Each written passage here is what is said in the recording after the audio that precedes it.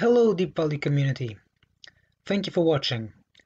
I'm going to talk about accounting tricks and I'm going to talk about accelerated amortization. The company I'm using as an example is Netflix. Full disclosure, I do not have a position in Netflix. This is simply for discussion. It is not a short thesis. I do not recommend that you short the stock. This is simply for us to discuss certain accounting tricks the companies employ to improve or manage their earnings. This is not an accounting video. We're just discussing how companies employ certain tricks to improve the apparent profitability of the company. So a company can choose how it depreciates a certain amount of its assets. So the slower the depreciation, the better its earnings. Now, I'll repeat that.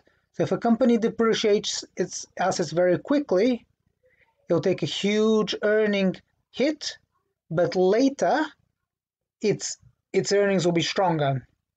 And the reverse happens. If you depreciate it very, very slowly, your earnings will look strong now, but they will often tail off.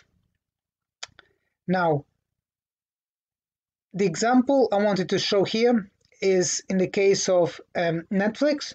So on the 10K, this is the annual report for the end of 2016.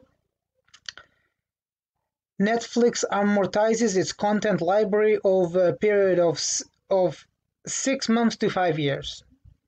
So this kind of means, let's say that if you think about one of Netflix's biggest shows, let's say House of Cards, they're saying that on average, they're still worth something to season 1 of House of Cards. So I don't think that season 1 House of Cards is worth people watching it 5 years later, but this is up for discussion. That's at the end of 2016. Then at the end of 2017, they have now extended out their content library, and they say that it's worth an estimated average of 10 years, according to its estimates of viewing pattern. So what it's saying essentially is that on average, its library could be worth 10 years.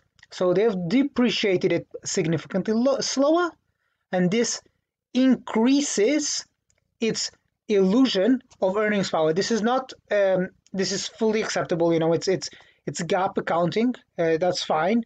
You can do these kinds of things. Indeed, something like General Electric and Jack Welch did this for years. So this is absolutely valid, and you can do this.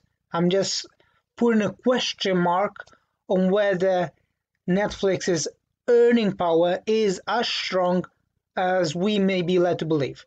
So that was at the end of 2017. This, of course, repeats at the end of 2018. And now you'd say, okay, Michael, Netflix is such a followed company by everyone. If this was such a big deal, that everyone would have jumped on the bandwagon with this. And sometimes, things happen for a long time and nobody really is raising any question marks. But now, at the end of 2019, the auditors, Ernst & Young, decided, hey, you know what? As we're kind of going through auditing your reports, we believe that there is a critical matter. We believe that there's some kind of too much wiggle room in how the company chooses to amortize its content.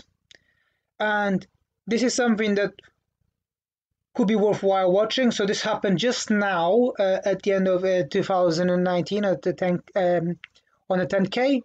So this is something of a series that I'll start with accountings. I hope that I've been able to simplify that enough so that everyone can follow it. And as always, please subscribe. Thank you for watching, and I'll see you next time. Bye.